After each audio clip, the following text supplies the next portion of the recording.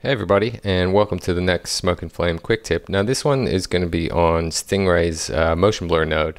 A lot of people know that that got introduced into action, but the other thing to remember is it also lives in batch with Matchbox, and it can be close to real time and also produce a lot less artifacting. So the key to remember for this example is I'm not actually slowing down, I'm just introducing motion blur. You can't, as it stands right now, slow down a clip and then use vectors using the motion blur, but I'll explain that in a second. So first thing I'm going to do is just going to grab motion analysis, just so I've got some motion vectors being generated. I'm just going to let's go to half resolution, and then I'm just going to press M and just pull out the regular motion blur. I'm going to connect my front and then the forward vector, and I'll put this to samples and I'll put it to 0.5.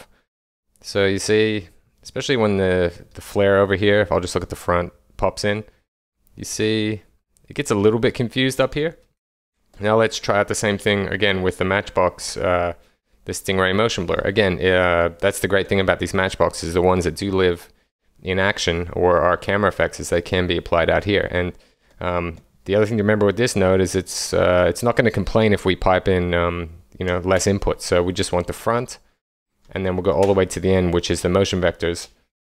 And you see we don't get any weird things saying it's not going to work. So I'm going to put this to 0.5 as well, just to pull down a bit.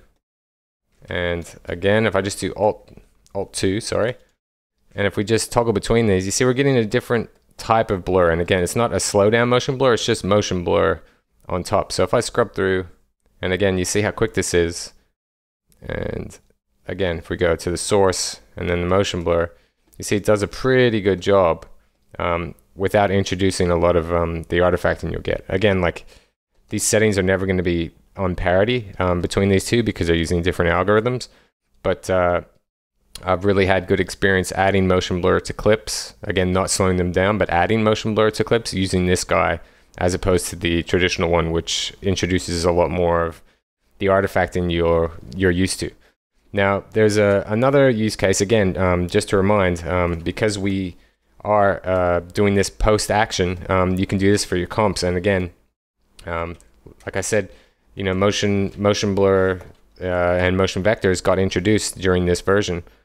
Or maybe in this version, the last, it gets a little bit confusing sometimes. So I'm just going to scale that up, and I'm just going to set a keyframe, go to the end, and just spin it pretty crazily. And again, if I press play, there's my spin, and again I'm just going to go to the output and choose motion vectors, and again I'm just going to duplicate these guys. So I'm just going to control drag and then duplicate, pull them down, and let's just pipe them up to see the difference in results too. Again, this is post action.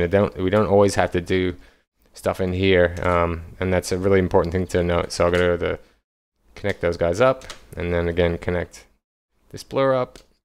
If I do Alt 2, and again, if we just look at the difference, you see it's a very different result we get. And again, it's not, from my experience, I prefer the Stingray motion blur, but like most of it's not always which is better. It's whichever works for the shot. And again, the reason I like the Stingray one is it's real time. You can press play, and it's if we pump this right up and then just zero out those keyframes, it's really quick to tweak and see what's going on. And a handy tool that hopefully you guys didn't know about, that lives in batch and can really save processing time and help you guys out. So that's it for this quick tip, guys. Plenty more to come. Stay tuned for more.